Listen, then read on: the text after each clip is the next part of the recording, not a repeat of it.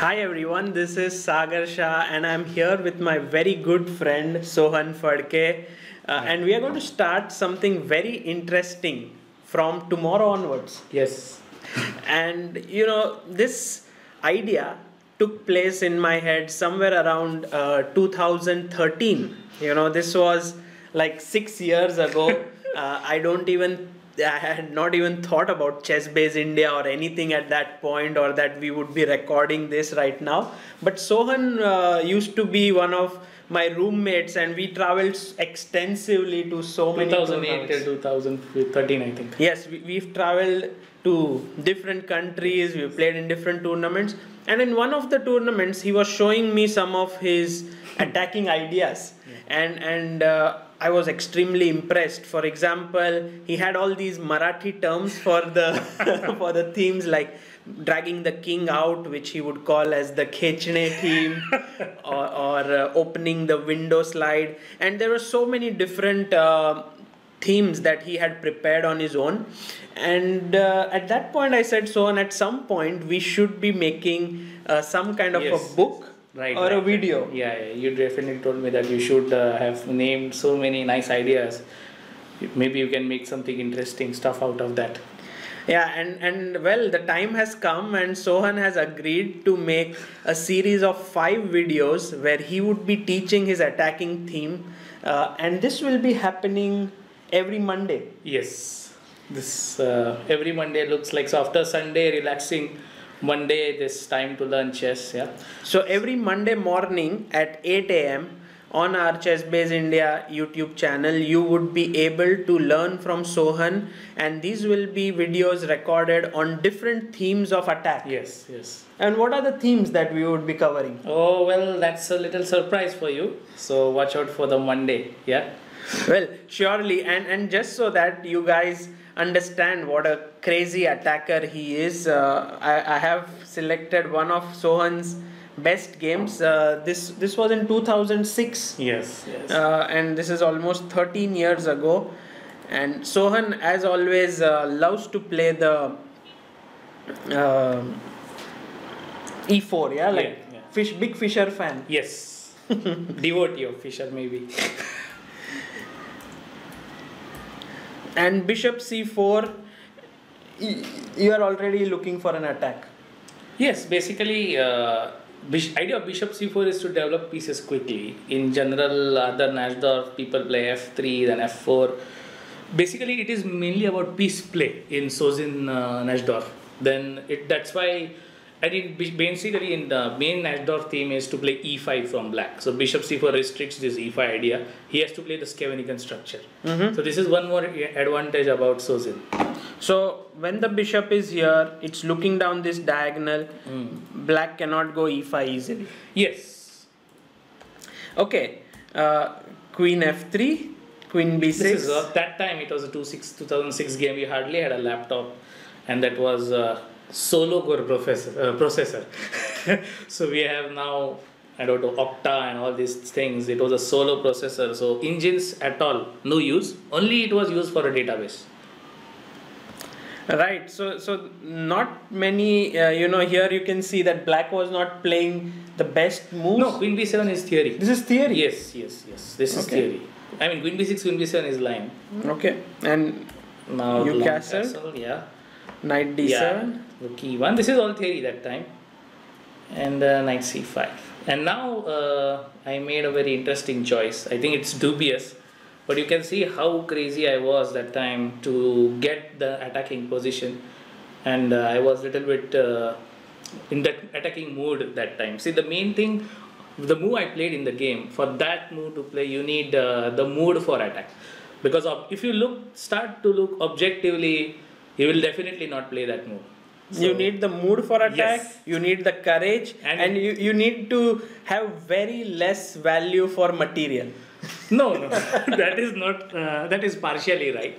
But you need to have that guts and basically the mood, because even if things go wrong, if your mood is good, you will somehow try to convince yourself, still we can fight and you can get compensation out of it. Sure.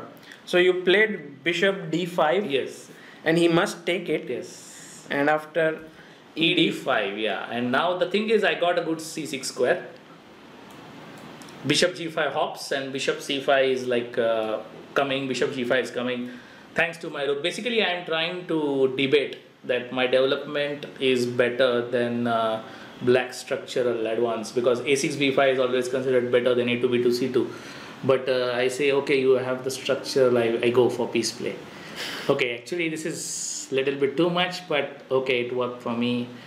And we are not going to delve too much in depth of analysis of this game, but it is amazing to see how this journey of the king from e8 is going to begin now and go all the way up to a2. It's going to end up over there. So let's enjoy. King d8, check, king comes up, and of course you take this guy, take. And knight to a5. I think the queen has to go. Yeah. This is this is more of the spirit of the Kasparov Topalov game. If the viewers will definitely know the gem of that game. I was inspired that, and then I got some. See, that's why these attacking principles, if you know them in a proper manner, they definitely help you during the course of the game. They guide you. They give you hints. Sure. So here knight sack. And then the pawn coming up. I was thinking that you could directly sack this pawn, but you sacrificed a knight before. Yes, because king b6 and knight b5 is also possible, but again, a human move is knight b5. Maybe I don't know what comes. Because it comes with a check. Yes, and as far as possible, a clear picture. Yeah. Sure. And now we play check, and he had to take. So now king is, there are no more checks. Actually, very much easy, but. Yeah, but now we just need someone to check on a3. Yeah, and you bring your first rook. He stopped it. He stopped rook a3. And here it could have been easy to think that, okay, the attack is failing, but okay, it's a3, yeah. Just bringing a new piece into the attack. You don't always need a piece. A pawn is also good. Yes. Bishop e6. Actually, bishop e6 stops rook b3. Take, check. If you takes with the pawn, is rook e5 is mate here. This is really bad. So he played king takes, c3, queen b5. And now c4 idea is just queen b3 mate now. This is a mate. And so he went rook b8. And the final... yeah, I would like the viewers to think about this one. Not so difficult. White to play and finish off the game. And there you go. So the pleasure of playing such game is just amazing. Yeah. You forget about the objectivity and how chess can be beautiful. Well, the last move was here and rook a3, and he resigned the game. So this was tremendous game. To checkmate your opponent's king on a2 with all his pieces still lying on their initial squares is splendid. Yeah. And over the years I have seen him playing many such aggressive attacking games. There were some times when you would attack and of course it would misfire, but there were many games where it worked out brilliantly. And so I'm excited that people will get to learn some attacking themes from you. Any words of advice, like on Monday at 8 a.m. when they sit to watch your videos, how should they go about looking at them?